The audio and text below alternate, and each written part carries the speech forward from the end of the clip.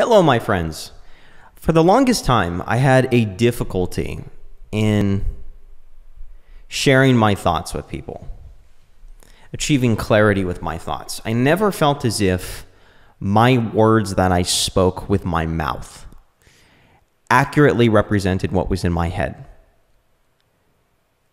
Over the last few months, I've had several epiphany moments where I've been able to resolve this gray area in my mind. And I want to walk through some of these today and explain why I think it is that Generation Z and Millennials cannot seem to think and speak clearly. I know I'm not the only person that deals with this or has dealt with this, because I have been able to arrive at a clarity of thought that is satisfactory to me. It's been able to improve the way I communicate, improve the way I think, and in order to get to that state that I'm at currently, I've had to make some serious adjustments in the way I consume information, the way I process it, and the way that I output. I'll share these as we progress through this conversation. The first thing that I want to address is that articulation, your ability to communicate, is not the same as competence. What do I mean by that? I mean, your ability to speak and put thoughts into words does not represent the intellect that you have. I know many talented people who are unbelievably proficient at their domain of expertise or their academic discipline. And I know they're very, very intellectually advanced, but they just cannot speak well. They are terrible communicators. They can write incredibly well, but they cannot draw upon the same depository of knowledge that seems to be expressed in their writing than when they speak. That's the first observation. I also want to be clear the reason why I think this video will be worth your time, and the reason why I think resolving this relationship between thought and language is so essential, is because there is an unbelievable amount of opportunity and intelligence associated with those who can put into words what they think. Those who can access the vast bank of knowledge and the rich consciousness that every single one of us has. Bridging that mind and mouth channel, or reducing the constriction or the filter that we often, and I'll explain why we do so, apply to ourselves, has for me been the gateway to many opportunities. People began to take me more seriously. I was better able to make sense of the thoughts in my head. The problem that I think a lot of us face is that we're on autopilot 90% of the time. There's a disconnect that I think we intuitively feel when we communicate our thoughts, when we speak. It's almost as if the audible identity of our voice mutes our intellect. It shuts down a part of us that we're able to connect with when we don't speak, when we're alone, when we're in some sort of pondering or contemplative state. We're able to tap into a part of our brain that is non-language based. And this is the first distinction that I want to make, is we're, I think, buying into this incorrect, fantasy is not the right word, but it almost is a fantasy in some sense. We think that our thoughts are language. And when I say language, I mean words. We think that what we think about a particular topic can be represented in the words that we know. The fact is that is just not so. It's untrue.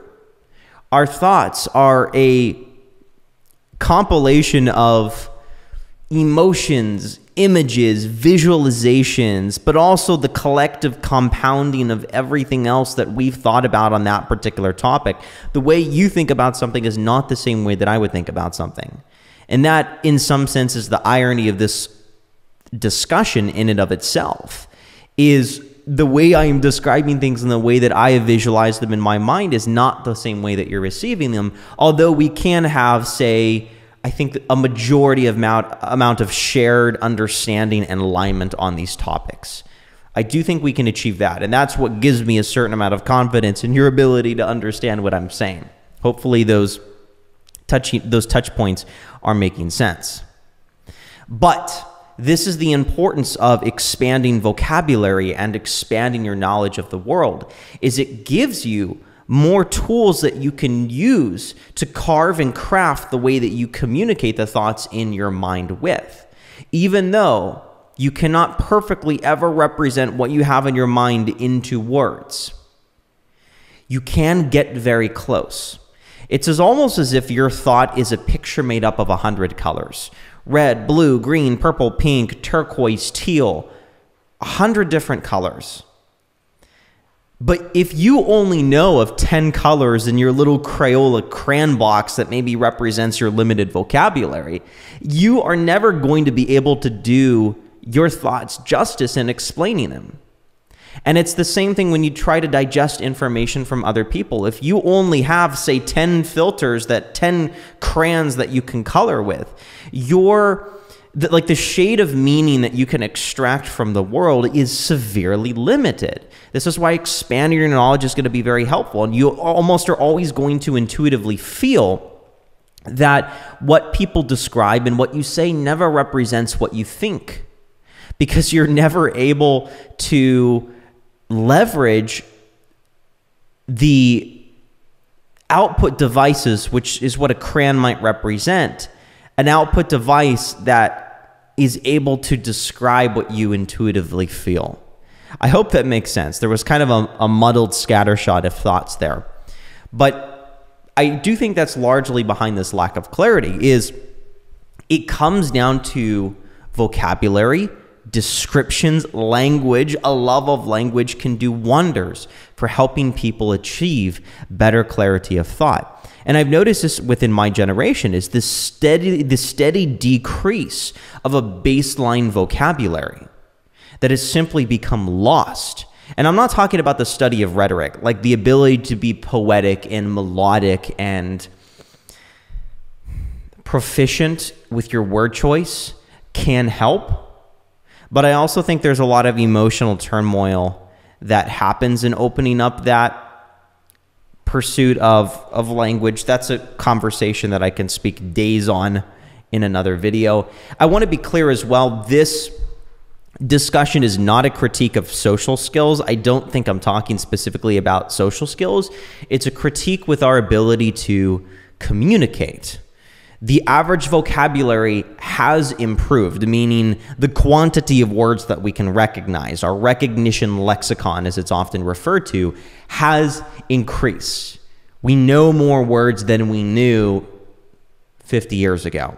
But the baseline vocabulary that we have has shrunk significantly. We know more words like Fortnite, blog, laptop, basketball, words that have become more and more buoyant in our language and in what's called our surface lexicon, sort of the words that we all have a shared understanding of. But our baseline vocabulary has decreased. And I also want to be clear, I'm not a purist, what some would call a purist in the language sphere, where there are people out there who think we should still be speaking like Shakespeare and that old English has become lost and tainted in our society and we should return to that age. I don't advocate for that. I accept that language evolves and that the fabric of our vocabulary requires new threads in order to update the pattern for our modern era. But I also do believe that we have lost something that is very, very important.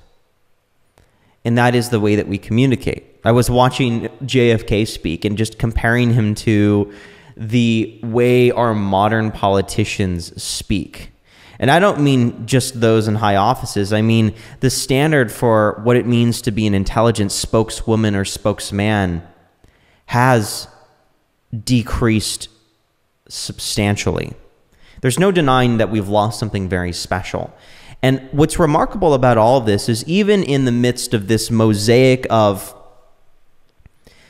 a lack of clarity, like this mosaic of colors that we have, we're not able to put into words what exactly it is that we think.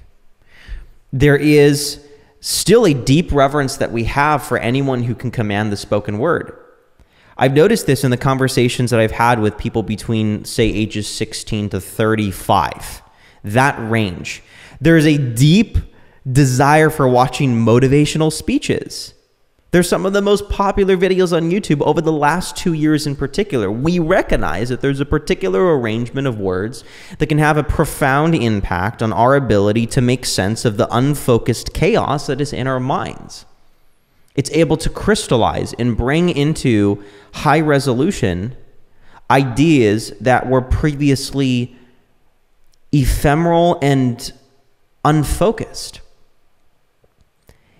What I've also noticed as well is that in the times of my life and in the times of the lives of others where these ideas have not been able to be realized, those have often been times underwritten with depression. And I think depression is too strong of a word. I just think people often confused with depression for lack of clarity.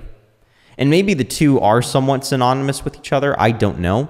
But I also think as well that humans are seething with complexity, and we have such a dynamic range of thoughts and experience when we're unable to materialize those into words. We get frustrated. And the opposite is true as well.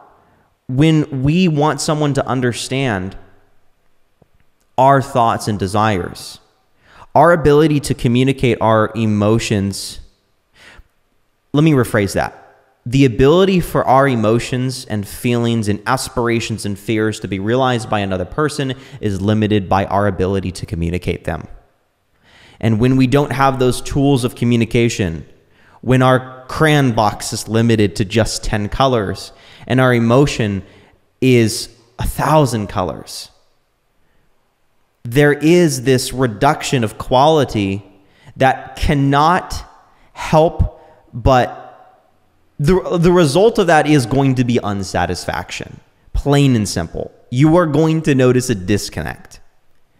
And this is part of the reason why we've seen this large rise in internet figures that don't necessarily have to preach ideas that are upright and righteous. But if they can put into words these thoughts that you have always had, these inner feelings of turmoil and frustration, and if they can be the lens that focuses your inner desires, they can command those. This is one of the reasons why Hitler was so powerful as a speaker, and why you see the rise of people like Tate or Jordan Peterson. They don't have to be necessarily speaking things that are true. They just have to cut through the clutter in this cloud of chaos into, like, they just need to have the right words, but also the words that are part of your recognition vocabulary. Like the words that you may not be able to employ, but that you know and you understand enough that they can be tools that these people can leverage. Then they can start to sort of color in the lines and bring additional crayons, and you realize, like, wow, that's a color. That's a color that finally shades in that D4 square in my box that was always the color brown, or maybe something that's a bit more out of the ordinary, something like magenta or cyan. That's a color that you knew existed, but the order and its relation to this mosaic of a thought that you have has finally been able to make sense.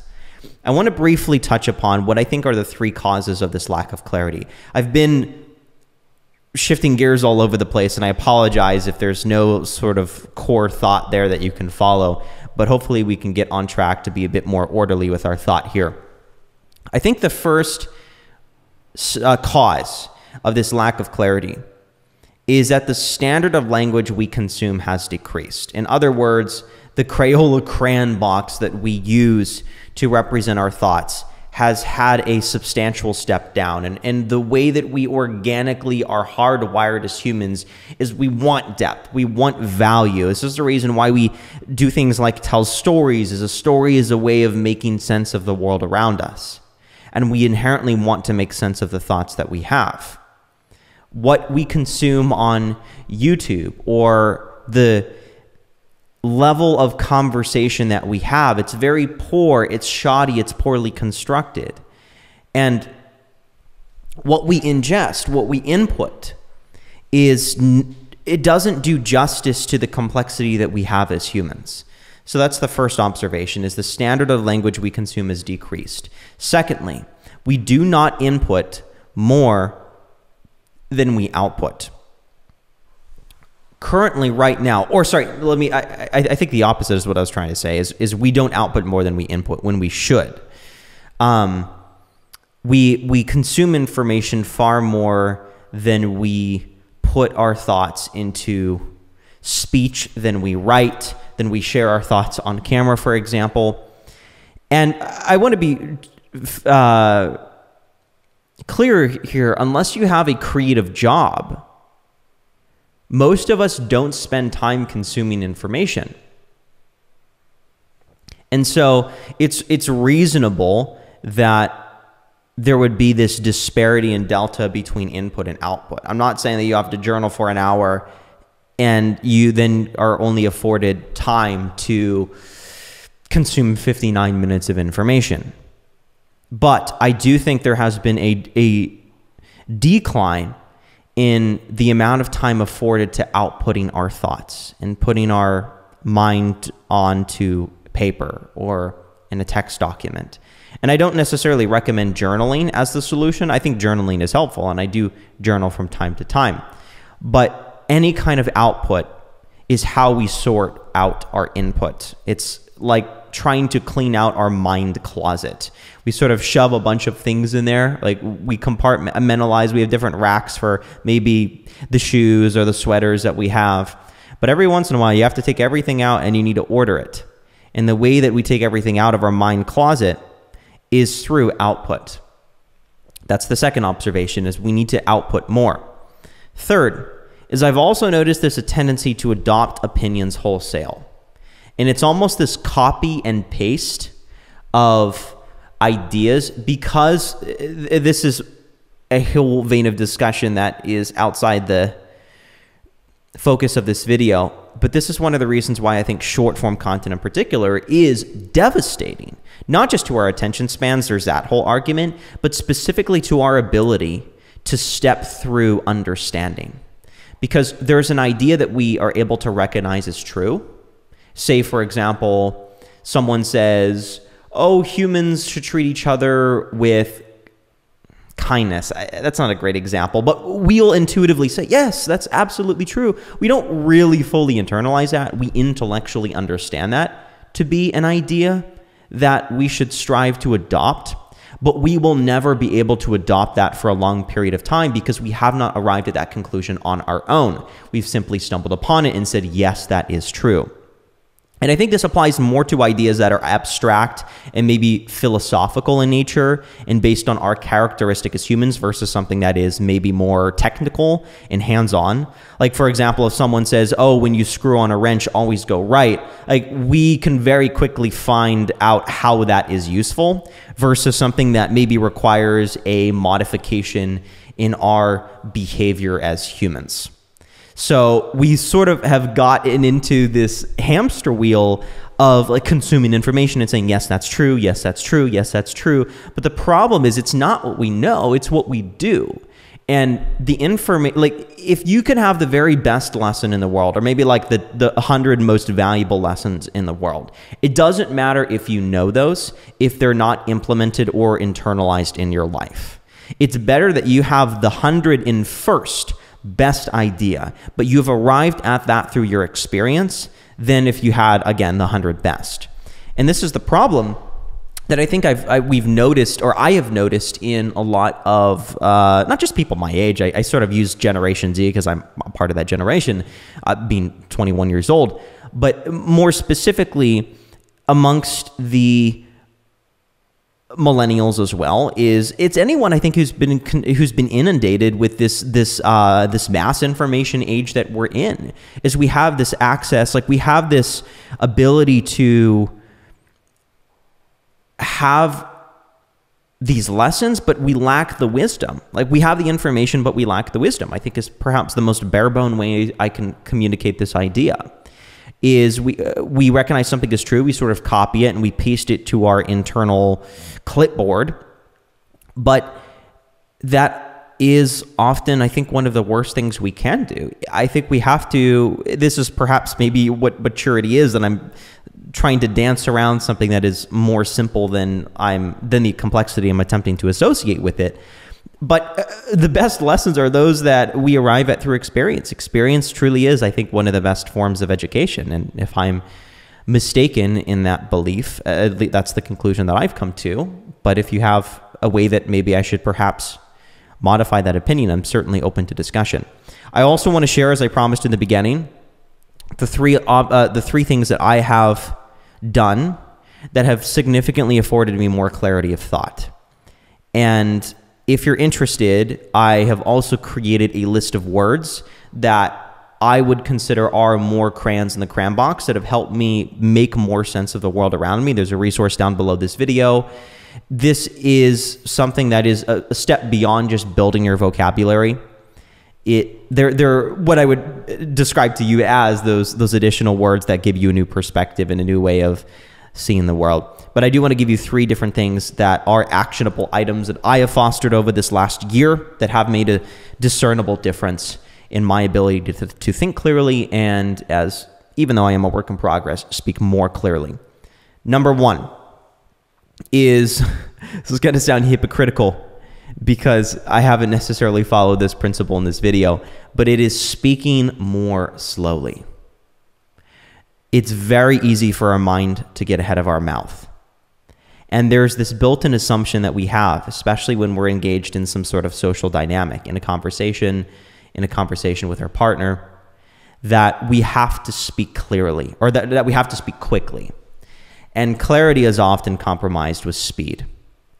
We often fear that we will lose our place or lose our turn in the conversation if we don't default to answers quickly. And that may happen. I think we just have to be comfortable with not always capitalizing on the silence just because we can. We should not say more just for the sake of saying more. We should seek to speak with intention and calculation. I realized that for the longest time I was getting too caught up in how people would perceive me for taking too many pauses, and I was allowing that to detract from the thoughts that I wanted to share. So the speaking more slowly has helped. Secondly is record yourself. Record yourself and listen back to what you say. It's one of the reasons why I create these videos. It can be videos, it could be podcasting, it can just be recording yourself with a voice memo on your phone. I know that we all have this tendency to shudder when we hear our vocal identity, when we hear our own voice, but hearing your own thought process allows you to yield a certain amount of objectivity, and you can better diagnose the flow of your thoughts, and that helps you better able to achieve a better clarity of thought next time you speak. The third thing is to simply read more. Reading more, I think, is dramatically undervalued. This is, I think, one of maybe the biggest shifts that can largely be characterized with that age range that I mentioned, 16 to 35 years old, is that's the age that's been exposed to information on the computer, information that is less requiring of your time.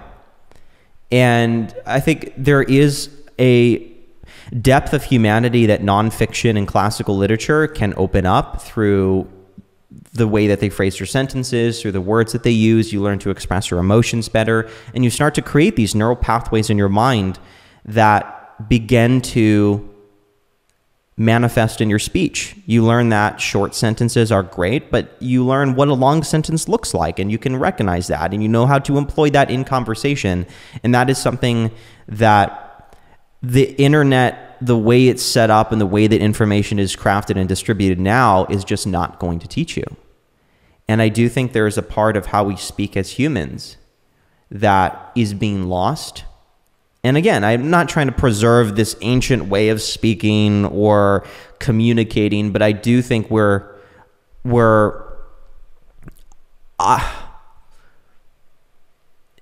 best way, I hate to sound like a broken record, but just coming back to the color analogy, like we are losing colors. There are colors that we are not carrying with us, and we need those to describe who we are. This is what I think a therapist does. I actually have a friend who's a therapist, and he says he spends 80% of his time just trying to put into words what the other person has in their mind. And once you arrive at that shared understanding, it's like now you've been able to describe the monster that you can now attack. It's like the weapon part, attacking the beast, is easy. It's being able to identify and describe and discern the beast that's the hardest problem. And I think that's something that a lot of people deal with and find particularly challenging. I'm sure there's some ideas there that I was missing, but I don't want to go on for too long. If this is something that you struggle with, I am really curious about how many people have this same. It's not even an issue. Like, it's not something I struggle with. It's just something that I'm genuinely fascinated by. And I've expressed this to a lot of people, and there are dozens of people that I've shared this with who have affirmed that this is also something that has been a major issue for them, and I'm trying to figure out the solution. So if you found something that has been particularly helpful for you, leave it below in the comments. And other than that, thank you for spending your time this last half hour watching this video.